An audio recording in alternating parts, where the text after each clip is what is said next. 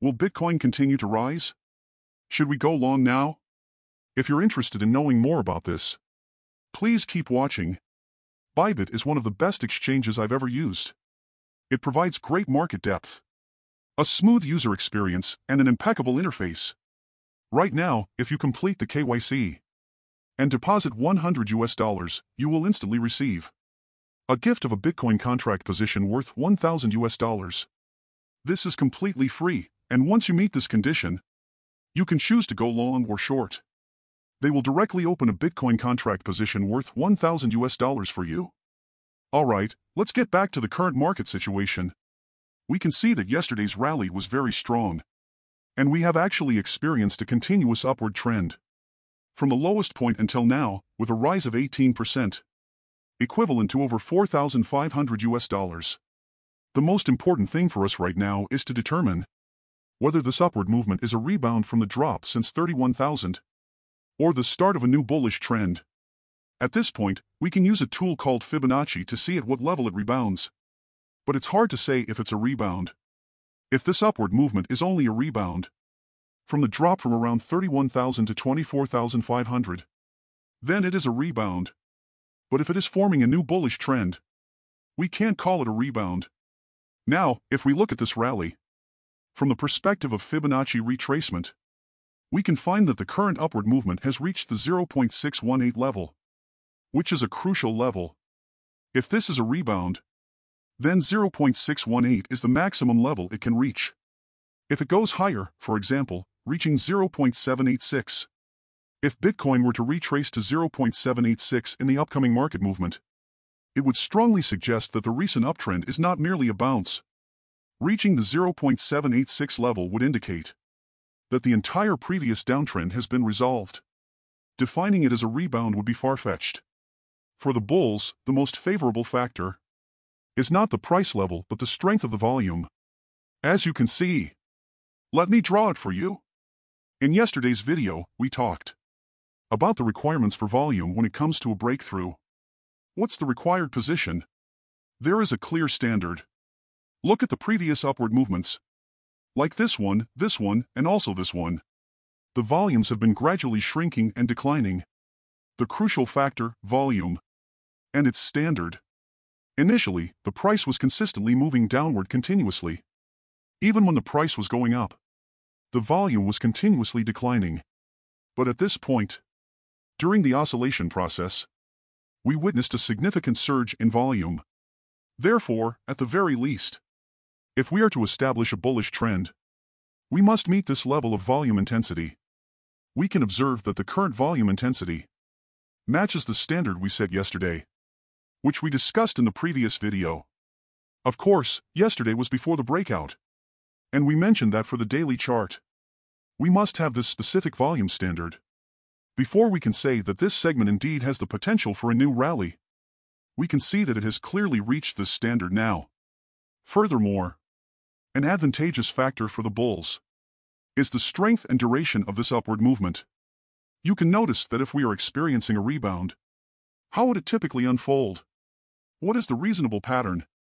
We have a rapid decline, followed by a longer rebound period, with a smaller rebound margin, and then the price movement continues downward again, and the descent is rapid. However, how is the current trend unfolding? Let's visualize it with some data.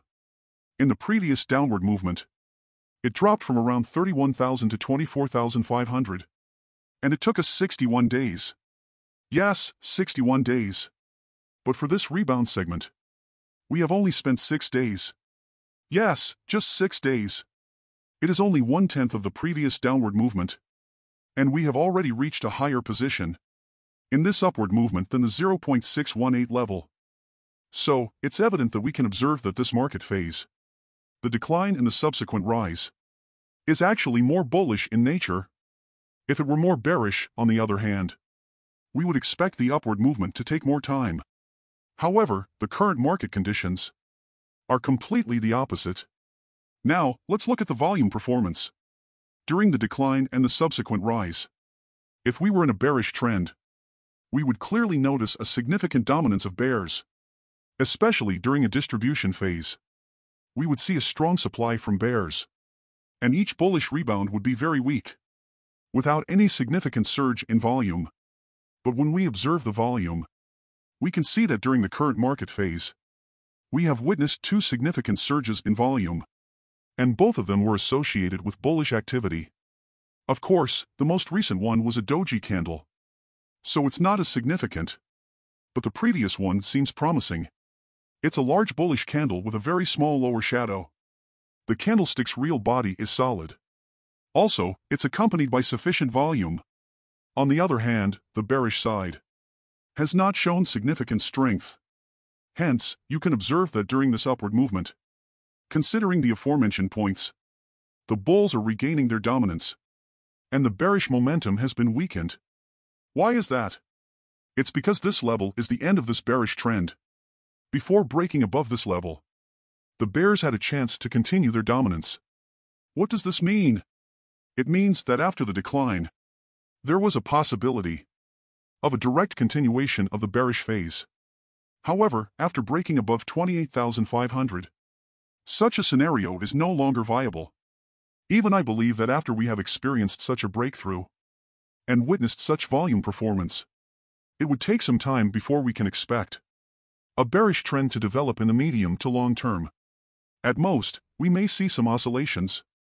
In terms of a more bearish-friendly scenario, the most probable outcome would be a period of oscillation, rather than a direct bearish trend. Alright. Let's look at Ethereum. Ethereum has also seen an increase. Although not as significant as Bitcoin, its volume hasn't been as impressive either. However, Ethereum is currently in a crucial position, touching the downward trend line. It's worth noting that this trend line is valid, with 3 previous touch points, and now we have a 4th one. Similar to Bitcoin's situation yesterday, Ethereum is preparing for a breakthrough. Furthermore, the critical S/R reversal level below has been successfully held. When considering whether to focus on Bitcoin or Ethereum, we can also observe the Bitcoin dominance chart. Well, over a period of time, Bitcoin dominance has been showing an upward trend, especially since the recent bull market began. This indicates that Bitcoin has been performing stronger than Ethereum during this bull market. Therefore, when considering long positions, it's advisable to prioritize Bitcoin, while for short positions, it's recommended to focus on Ethereum, other altcoins, and whatnot. Considering the current situation, with Bitcoin dominance breaking out of the box pattern and reaching new highs in over 700 days, it becomes clear that Bitcoin should be the preferred choice for long positions. Alright, thank you. You're welcome to like and share my videos and subscribe to my channel.